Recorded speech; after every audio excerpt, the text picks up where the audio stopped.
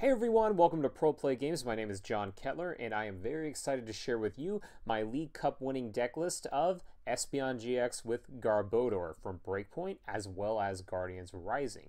Now, the main idea behind this deck is to combine two very strong Psychic-type Pokemon with each other. We have Espeon GX, which hits for a lot of damage, hits for status, and if you get it out really early as turn 2, you can use its wonderful GX attack, Divide GX, in order to knock out a lot of your opponent's little Pokemon and put a ton of pressure on them early game, especially if they're running a Zoroark deck.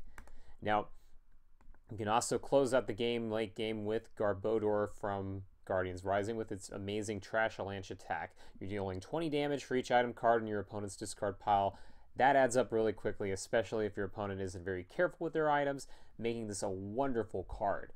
Now, I will be honest with you, my deck list here isn't terribly creative or innovative for the Espeon Garbodor archetype, but I would like to go ahead and highlight a few of our single copy cards here. We, other than that, have 3 copies of Tapu Lele GX to get us our supporter cards we need when we need them, but we also run a single copy of Drampa GX. This is pretty common in the deck list. You're discarding special energies. Occasionally you're hitting for a ton of damage with Berserk. And when you really need to, you can use this Big Wheel GX attack to save yourself from a dead hand and get a whole new hand of 10 cards that are hopefully more playable.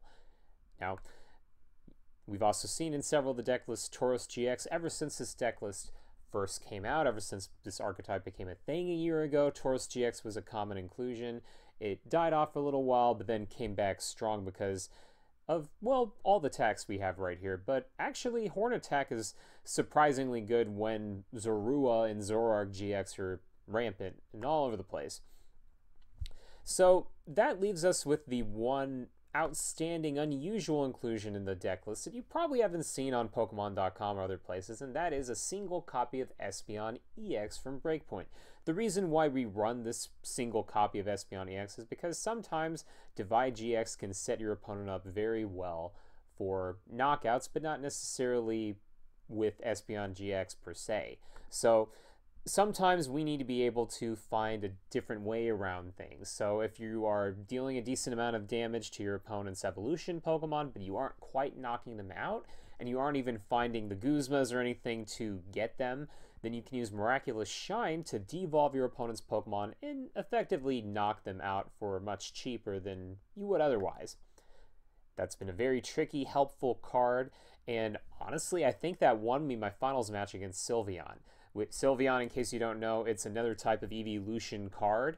The difference is it doesn't really attack with damage as much. It's trying to wear your resources down. And so what better way to deal with Sylveon than to effectively knock out a 60 HP Pokemon as opposed to a 200 HP?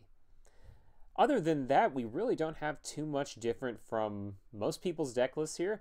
I run a maximum number of Professor Sycamore. I really like the aggressive, powerful early game draw, and I feel like even though Cynthia is a great addition to the deck list with the release of Ultra Prism, it isn't quite the same as Professor Sycamore in those clutch spots where you need to be able to draw into not just 1, but 2 or even 3 cards to chain a KO.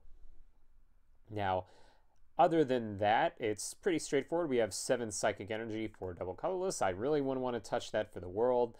I feel pretty comfortable about the Divide on everything here, no pun intended, since we have Divide GX.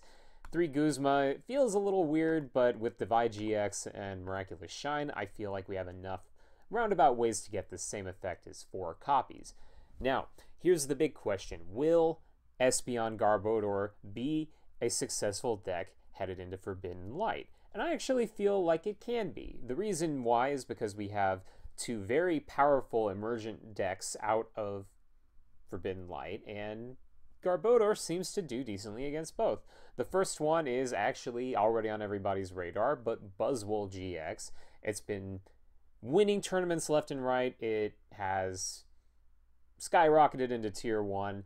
But I feel like this deck already has a pretty good matchup against it. I see no reason why it wouldn't have an even better matchup, especially when all the Ultra Beast decks like Buzzwole are going to be running Beast Ring. That's an item card that lets you search your deck for energy to attach to Buzzwole if you have 3 or 4 prizes left.